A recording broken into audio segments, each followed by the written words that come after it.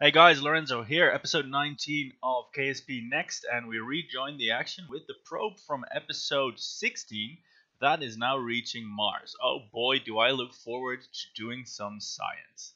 The maneuver nodes have worked out, we have entered the Martian sphere of influence, and the probe appears to be functioning, but I cannot actually give it controls, and a quick check reveals that this is due to a lack of power. The probe has run out of power, and the antenna has turned off, and therefore we don't have any connection. It is only executing its pre-existing commands, which are to maintain rotation relative to Mars. This is because the solar panels that were sufficient around Earth are no longer good enough because of the increased distance. So, with nothing left to do, we go to the next mission, Endurance Mission 4, where we try and break our space-based record of 3 days to get some contract money. The launch itself is going without any hitches whatsoever. We do again shut down the center engine as we near first stage burnout just to take 1 G off, so Catherine will be taking 16 to 17 Gs rather than 17 to 18. Aren't we kind? Anyway, this burn is progressing pretty much as planned. No strange happenings, nothing of the sort. We are also we've outfitted the orbiter with more solar panels so that life support systems can last for their requisite duration. We're angling the booster now down because our trajectory was slightly suboptimal. We're at a 645 kilometer apogee, at least that's what we're headed for.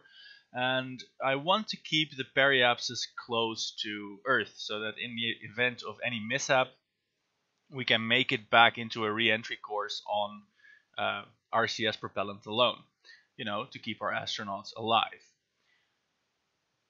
Currently, let's test out the improved solar power generation system.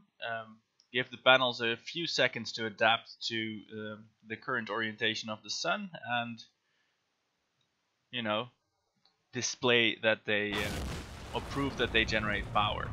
We are now decreasing our periapsis to safely deorbit the second stage. We don't want to clutter up orbital space too much, mostly for shits and giggles, because let's face it, we're not going to slam into any used stages from a different mission. I mean, last episode was a pretty close call because I didn't pay attention in exactly this situation.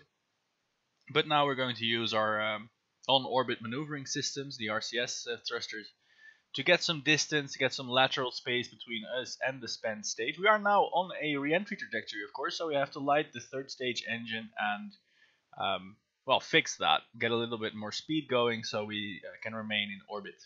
Catherine is happy with the snacks on board and she's looking forward to her 3-day stay.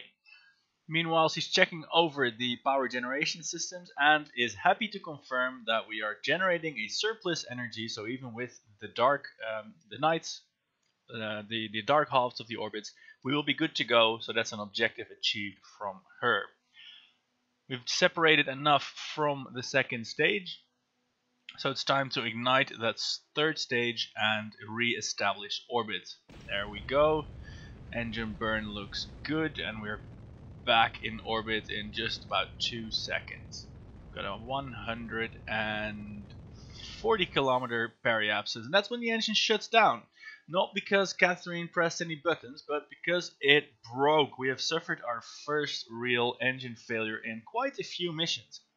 I suppose the parts do get more reliable over time. We have flown them a lot of times, but this rocket engine, yeah, it's not going to perform any more Delta V for us. That's right at the beginning of the burn as well. So we have a full tank of fuel and no way to use it. Now, fortunately, we are in a very safe position. We are, as I already said, at 650 kilometers by 140 something kilometers. Actually, that is exactly the intended place for the mission to happen. So after checking out the power systems, the food systems, pretty much anything else that could be wrong, Catherine decides to screw it. We're not aborting the mission. This is part of the plan. We're fulfilling the record attempt. So in the next 3 days, she's orbiting the Earth quite a few times. And after enough times, she radios home and says, "Objective achieved. Yay, we made it. And that makes it time to re-enter the Earth. Of course, the engine doesn't work, so it has to be done with thrusters, but otherwise the re-entry is completely nominal. Catherine splashes down into the ocean at night and returns home a more veteran astronaut. All is well in the world. And the space program moves on with the Bureaucrat 6. We are going to deploy a satellite to geostationary orbit for monies.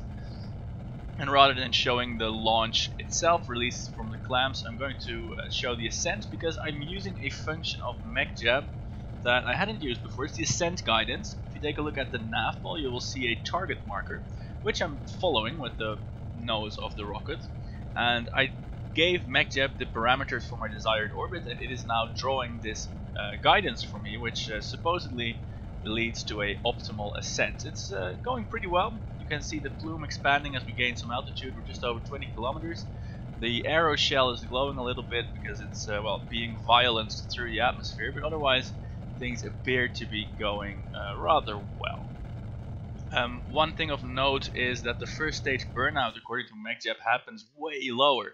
We're only at 85 kilometers, so still well inside the upper atmosphere when our stage burns out. And that means we have to wait a while to ignite the second one, because even if there is a thin atmosphere, it will provide a very slight deceleration, and that's not good for the engines. The fuel will pool in the top of the tanks and not near the engines.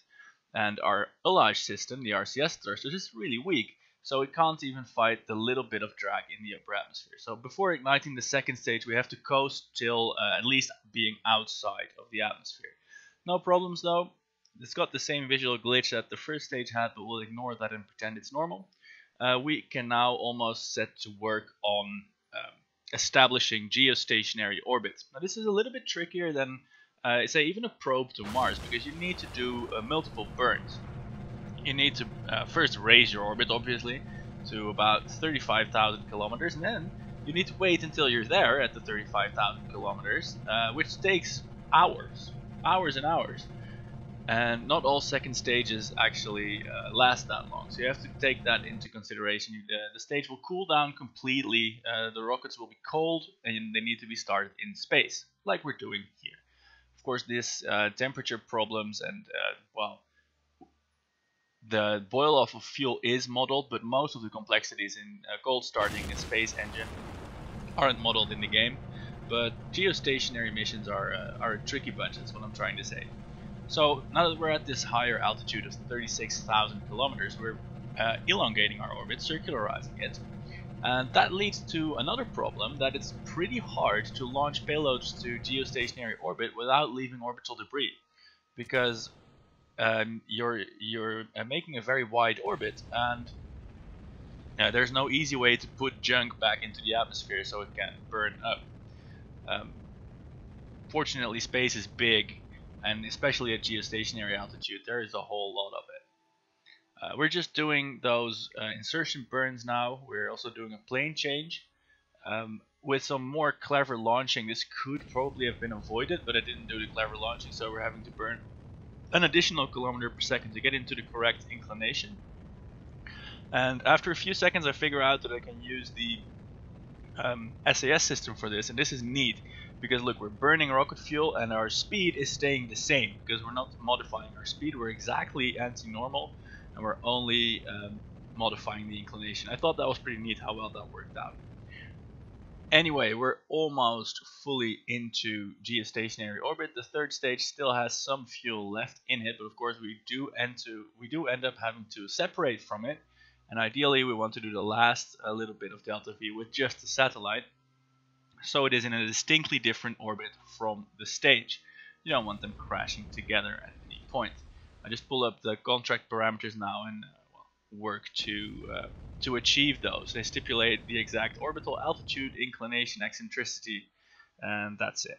So it has to be a geostationary orbit like we almost have here, but it doesn't matter over which point of the planet we put it. That would probably be a little bit too difficult even for KSP. Although I'm not sure actually, if there are contracts that stipulate that, why not? They could. Anyway, we are now preparing to separate the satellite to do that last little teeny tiny burn with the RCS system.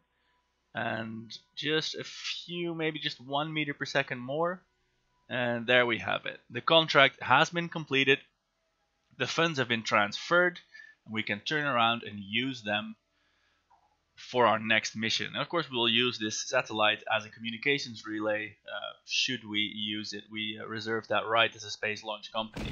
Alright, third mission of the day, the Red Ranger 3. Another Mars window has opened up. It's the same mission and the same probe as 2 episodes ago, with the only exception that it has a lot more solar panels. I'm not using the MechJet guidance here. I'm maybe doing it a little bit too shallow because the whole thing is burning up. Look at that aeroshell glowing a dull red even now. That's probably not quite optimal, but the probe otherwise the probe, other than my voice, performed wonderfully here. And we'll just test out the satellites, not the satellites, the solar panels. Look at that, I upgraded it from 2 to 6. That should hopefully provide enough power at the altitude of Mars, altitude over the sun that is. Distance from is a better term. Mars is about a third as far away, a third as far away again as the Earth, so you need more solar panels to get enough power. The maneuver nodes have been put in, and otherwise this probe is very happily en route. No irregularities in the mission whatsoever. If you want to see more details about the Mars probe, the reasons for going there, and the planning offset mission, I recommend you check out episode 16. That one deals with the rocket architecture we're dealing with now, and sends the mission to Mars that ran out of power in the beginning of this episode. Speaking of this episode, that's it. Thanks for watching. Check out the next one, where we'll be advancing into some hydrogen, liquid oxygen second stages that should hopefully enable us to launch a person to the moon. Yes, you heard that right. Check it out. See you next time. Goodbye.